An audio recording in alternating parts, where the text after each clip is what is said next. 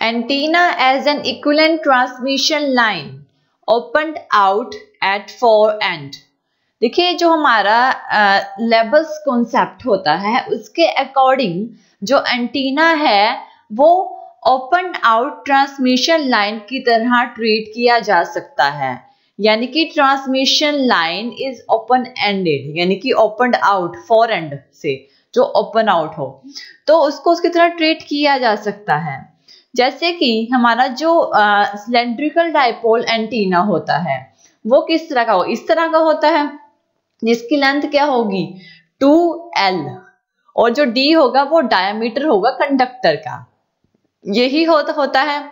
जो देखिए अब इसमें क्या है, हम ओपन आउट ट्रांसमिशन लाइन की तरह हम कह रहे हैं कि वो एक्ट कर सकता है वो कैसे, अगर इसकी जो लेंथ 2L को, ये डाइपोल एंटीना है जिसकी लेंथ 2L है और डायमीटर D है, ठीक है, जो कंडक्टिंग ट्यूब है उसका डायमीटर या फिर कहीं कंडक्टर का डायमीटर, अगर ये इसको इंटरमीडिएट स्टेज देखेगा डाइपोल एंटीना की, इसको थोड़ा बेंड कर दिया जाए तो ये क्या है, ये इसकी इंटरमीडिएट स्टेज होगी। कौन सी, एक सिलेंड्रिकल डाइपोल एंटीना और जो दूसरा होगा जो ओपन आउट होगा, ओपन आउट उसकी इंटरमीडिएट स्टेज।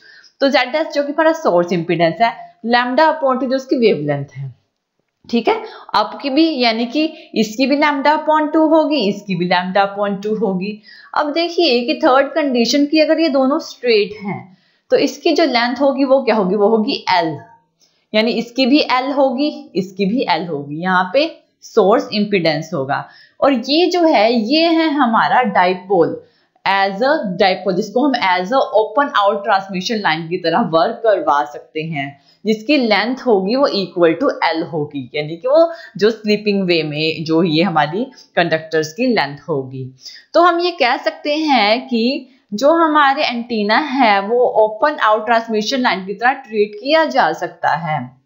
तो इसमें L जो हमारी लेंथ है, ZS जो कि इनपुट इंपीडेंस है, D जो कि डायमीटर है डाइपोल और ट्रांसमिशन लाइन कंडक्टर का। तो इसमें देखिए कि जो एंटीना है वो बहुत डिफरेंट होता है ट्रांसमिशन लाइन में डिफरेंट रीजंस की वजह से।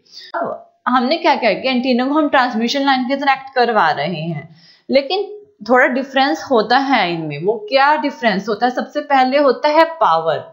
जो एंटीना होता है वो पावर रेडिएट करता है, नेग्लिजिबल पावर रेडिएट, लेकिन जो देखिए एंटीना पावर रेडिएट करेगा लेकिन जो ट्रांसमिशन लाइन होगी उसमें से नेग्लिजिबल पावर रेडिएट होगी, ठीक है ना, बहुत कम पावर रेडिएट होती है, नेग्लिजिबल पावर रेडिएट होती है। और सेकंड जो डिफरेंस है दोनों में वो ये है कि L जो होगा हमारा इंडक्टेंस होगा, C होगा हमारा कैपेसिटेंस, Z नोट होगा हमारा कैरेक्टरिस्टिक्स इंपीडेंस। ये क्या करते हैं, वेरी करते हैं लाइन के अकॉर्डिंग, एंटीना में जो लाइन होती है उसके अकॉर्डिंग वेरी करते हैं अगर नॉन यूनिफॉर्म ट्रांसमिशन लाइन है। जबकि अगर यूनिफॉर्म ट्रांसमिशन लाइन होती है तो इंडक्टेंस, कैपेसिटेंस और जो कैरेक्टरिस्टिक्स इंपीडेंस है वो कांस्टेंट रहते हैं। तो जो एंटीना है, एंटीना का इंडक्टेंस, कैपेसिटेंस और कैरेक्टरिस्टिक इंपीडेंस थोड़ा डिफरेंट होता है। अब देखिए कि एंटीना क्या करेगा, एंटीना का फंक्शन क्या होता है, रेडिएट करना। किस चीज को, इलेक्ट्रोमैग्नेटिक वेव्स को फ्री स्पेस में रेडिएट करना, और उसको रेडिएट ट्रांसमिशन के थ्रू रेडिएट किया जाता है और रिसीवर पे उसे रिसीव किया जाता है उन्हीं वेव्स को।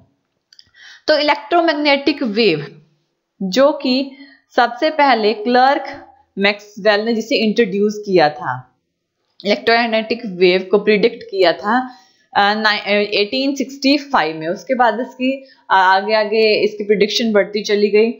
तो देखिए कि ये जो रेडिएशन है इलेक्ट्रोमैग्नेटिक वेव का, ये बहुत कॉम्प्लेक्स रेडिएशन होता है।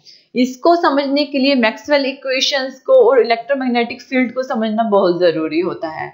मैक्सवेल इक्वेशंस और इलेक्ट्रोमैग्नेटिक फील्ड जो कि इसके लिए बहुत इंपॉर्टेंट होती हैं, और यही हमारी एंटीना जिसे हम as a transmission line open out at four and की तरह वर्क करवा सकते हैं। Thank you for watching this video. आप और वीडियोस के लिए हमारे चैनल लर्न एंड ग्रो पे सब्सक्राइब कर सकते हैं। Thank you.